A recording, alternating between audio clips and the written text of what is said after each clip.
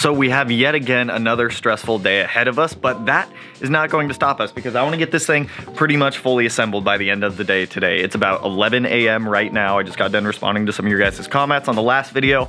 So I'm going to take a break from comments, jump on this and start getting some stuff knocked out. So what is going on, guys, and welcome back to the channel. So the game plan for this guy today is to get this pretty much fully assembled at this point. I have everything here to be able to do it. So we need to start with the external wastegate. Once we get the external wastegate on, we can get the turbo on, then the downpipe, then the turbo inlet, and then we can get this TGV over here on. I can move that guy now that the motor's installed. And then we can get the TGVs on, start running the fuel line, lay down the wiring harness, get all of that set up. It's just, there's a whole bunch of small stuff that we got to tackle. So I don't want to spend too much time talking about all of it today. I really just want to jump into this and start knocking it out. So wastegate, then turbo, then downpipe down there. I need to get that turbo blanket on. I'm gonna try putting the turbo blanket on the turbo before putting the turbo in the car, because last time I tried doing this with the turbo in the car, it sucked to do. So let's get the wastegate on and actually just jump into this. Like I said, don't want to spend too much time talking on this. I just want to get this knocked out so that way we can start driving the car, because our tune is 1 week from today. Today I'm filming this. You guys are seeing this on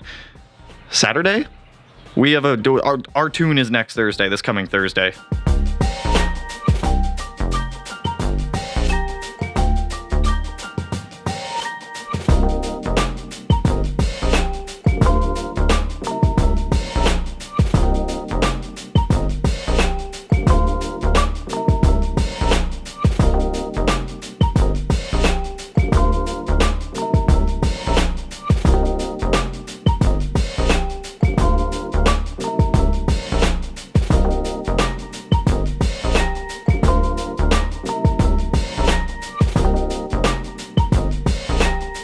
All right, you guys, so we are about an hour in. It is now about 12:15. We started at about 11.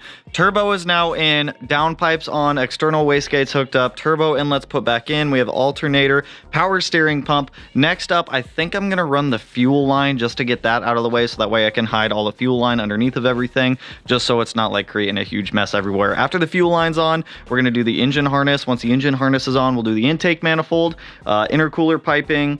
I don't know if I'm going to put the radiator in yet because I need to figure out a way to torque that crank pulley down, because the fluid dampener doesn't use the same Company 23 crank pulley tool. So I'm going to have to figure something out to be able to hold that down. The holes on it are threaded.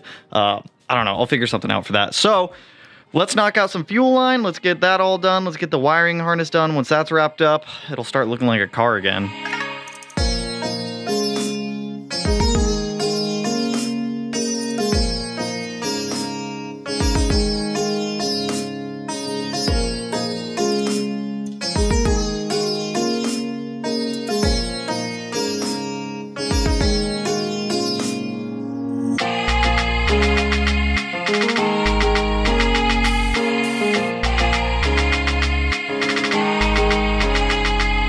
I feel like some really solid why is my tag like right in my forehead? That's not okay.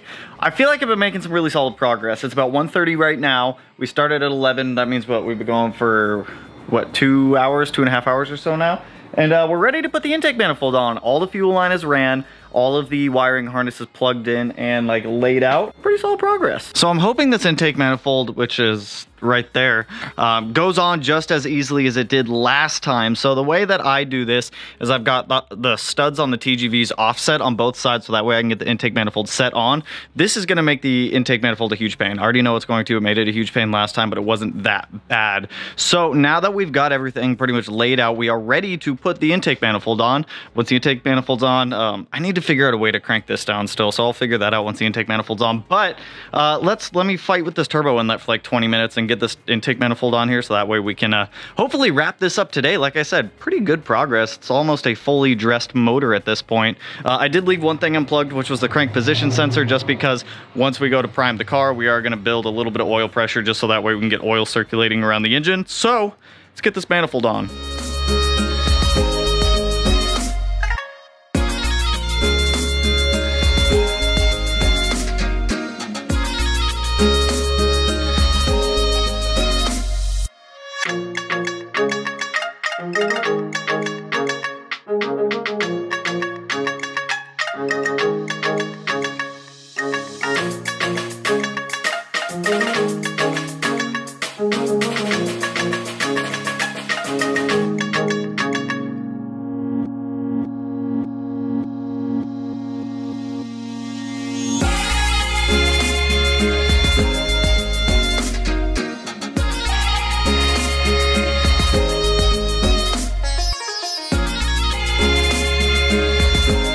All right, I feel like it's been a little while since I actually stopped and gave you guys an update of what all has happened, what all is going on. So I think the last update I said was the intake manifold, I believe. That went on no problem. That just dropped right in. After the intake manifold was on, went ahead and got this AOS put in, just got done running all the lines, getting everything cleaned up nicely, got the oil feed set up for the turbo. So this is a little bit different than what I've done in the past and what I did last time. So we have a T-fitting coming off of the AVCS right there. That stainless steel line that you can see without the heat sheath is going to the back of the block. The top one is going to feed the turbo. This is how FP suggests that, well, they suggest using the stock line, blocking it off, but there's really not a need. This line just replaces the stock line at that point. So that is all set up at this point. Upper coolant reservoir is in. All AOS lines are plumbed up. You guys might see this and think it's a little funny because it is, because I don't have the PCV provision down there for the AOS. So instead of just running 2 breather lines to the turbo inlet, I just wide them off into one. I asked IAG about that a while ago, and they said it shouldn't be a problem if I do that. So I need to get a cap for that fitting right there on the turbo inlet. At this point, I think I'm ready to get the throttle body on and get all the intercooler piping and stuff done, but I think I'm gonna wrap up this side first. So I think I'm gonna do the intercooler piping over here, the box, the intake box, which doesn't look like it's going to be fun to install, but I need to get that in. Then we'll get the intake in. Once the intake is in, we'll jump over here and we'll start doing this side. So I just feel extremely rushed right now. Our tune is in a week from today, and we don't know if we're gonna have problems or not. So I need to get this started. The sooner, the better, just to mitigate any issues, because if we need to order anything else to fix any potential problems, we need to do it now. So let me knock out over here. Once over here is done, we'll jump to this side.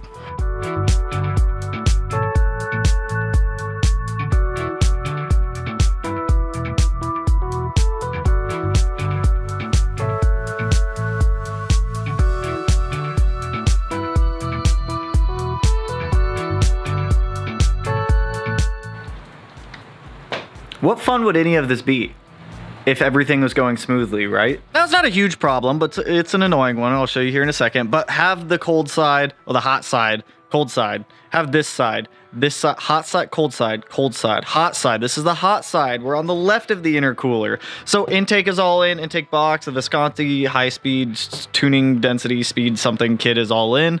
Charge piping is in, connected up to the turbo. This guy needs to like go over there. But I was going to do this side, and then I was going to put the throttle body on because I hadn't put the throttle body on yet. And literally, there was no extra tension or force on that bolt. And it was just like, see you later. I'm just going to break off and this is going to be my new happy home. So now we need to go to the auto parts store and get a stud remover, and hopefully the stud remover can pull that out. Luckily, there's enough shank on there where I think I can get a grab on it. If not, we'll drill it out, we'll tap it, and we'll put in a helicoil. But it's annoying nonetheless, so let's run to the auto parts store, let's go grab some stuff, and we'll keep going on this. Oh, while I'm there, I might as well see if they have anything to hold that crank pulley down so I can tighten it, because I'm still on the hunt for that. Okay, welcome from the future. Once again, it's the next day. That throttle body intake manifold issue really like threw a curveball at me last night. I was able to repair it, but I can promise you this, that if that throttle body ever comes off that intake manifold needs to be replaced. I can tell you that right now. It's sealed up, it's Gucci. It's a very messy helicoil that I used because the bolt did not drill out straight, it drilled out at an angle. It works.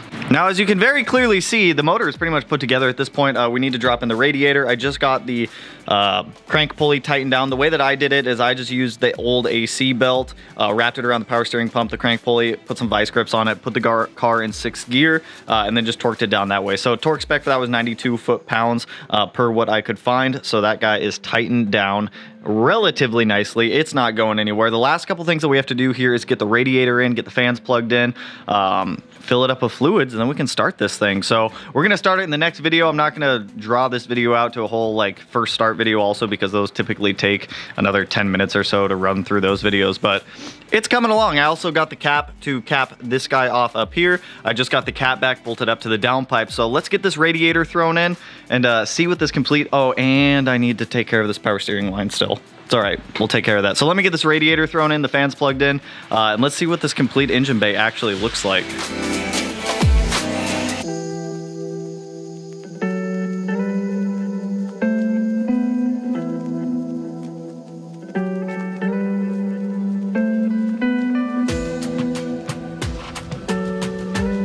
All right, my friends, everything is assembled at this point. We have upper lower radiator hoses on, radiator is in, battery is hooked back up. I did just test fuel pressure. As you can see, fuel pressure is good. We have no fuel leaks anymore, so everything seems to be in order right now. So we're gonna do the first startup video in the next one. You guys already knew I was gonna tell you that anyways, because this video would just be extremely long and extremely drawn out if we combined both of these videos. So this is where we're ending it, but I'm like incredibly happy with the way that this engine bay turned out. I am extremely nervous to start this car, especially because I've never built heads like this before. So I mean, I measured everything, I quadruple checked like everything as I was going through and building this, so everything should be spot on for this. But I'm like, this looks so much better. I'm really glad I took the time to like powder coat the intake manifold. This guy up here just came out a lot better. So like I said, that's all I got for you guys on this one.